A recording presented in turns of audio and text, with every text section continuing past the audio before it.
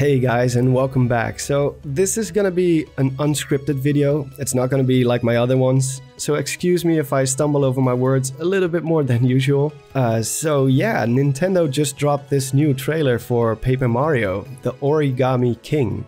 Now, if there's anything you need to know about me, is that Paper Mario: The Thousand-Year Door is one of my favorite games of all time, even rivaling some of the Zelda games. Not all of them, but it's definitely up there. Really also like the first one. Super Paper Mario, also a great game in my opinion, even though it's a little bit different. It's not until Sticker Star that they started to lose me. And of course Color Splash, being very derivative of that game, also didn't really do it for me. I know there's plenty of people who like it, but it's not for me. I just want to go over some of the stuff that we saw in the trailer, see what we can see.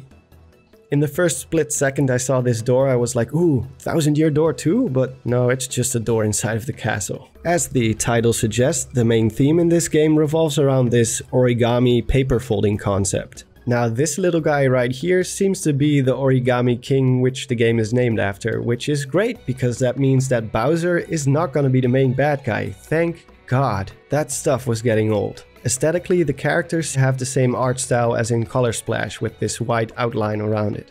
From what I can tell, this whole game is about characters getting cursed into origami shapes, I guess. Because in this silhouette right here, we can clearly see like what seems to be a Koopa Troopa being carried away against his will, probably to be transformed, which means that Princess Peach has already been taken over.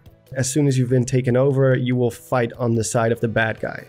I found this image on Twitter, which solidifies that the game is centered around this regular characters versus the origami characters. We can also see that the castle is slowly being taken over by these swirls of paper. So whoever this little dude is, he basically just barges in and takes over the seat of power of the Mushroom Kingdom. That is pretty badass. There also seems to be some secondary theme going on with this paper mache stuff, but I have no idea what that's about. Now this right here is obviously going to be the new companion character. Whether or not this is going to be the only one, just like in Color Splash and Sticker Star, or if we're going to see more characters join the party, that remains to be seen. And you know, right off the bat, I can already see that this game at least has a more diverse set of characters, which is a good sign. At least it's not 95% Toads like in Color Splash. I don't know if any of the other characters that we see are going to be potential companions, or if this is just a story segment or something like that. But it would be cool to see Mario with a whole party of colorful characters again. We also get a glimpse of one of Mario's new abilities, these large stretching arms, which seems to be used to peel off pieces of your surroundings. I don't know if there's anything else that this can be utilized for, but it looks cool. We see Bowser Jr., which, well, maybe he will be a companion character. That would be an interesting twist, similar to how Bowser joins your party in Super Paper Mario.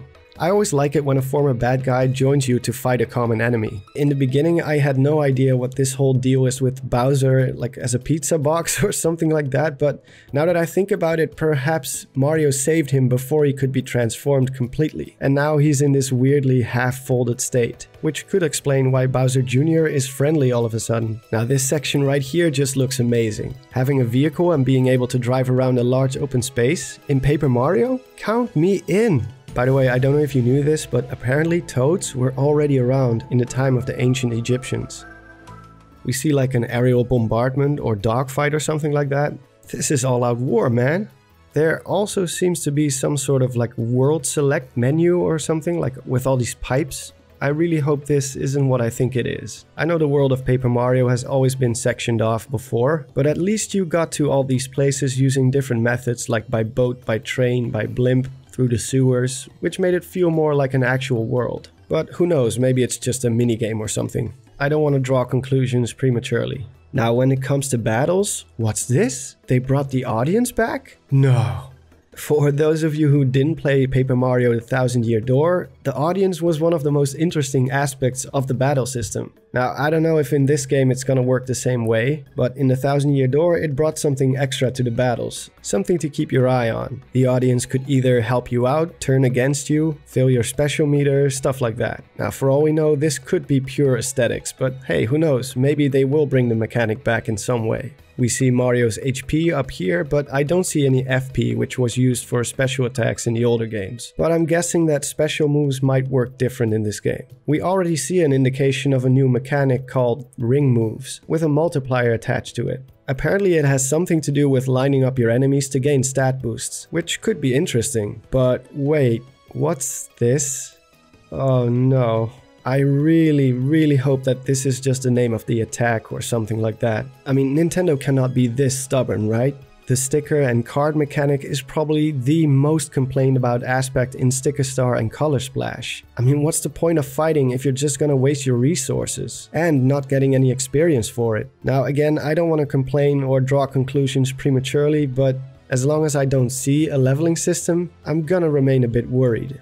Anyway, I think that wraps it up for now. I just wanted to give my 2 cents. Sorry if some parts sounded a bit presumptuous or negative, but ever since Color Splash, I've been careful not to get my hopes up too much. I do have to say that this trailer made a much better impression on me than Color Splash ever did. We already see a much bigger variety in characters. Bowser is not the main bad guy. There's some really cool cinematics going on here. There seem to be vehicles like cars and boats that we can use to drive and sail around. So yeah, it doesn't look bad. Now let's hope they flesh out the world with cool characters and cities and stuff like that, and have a battle system that makes fighting enemies fun and worth it. Anyway, I've gone on long enough. This is Dawn signing off, and I'll see you in the next video.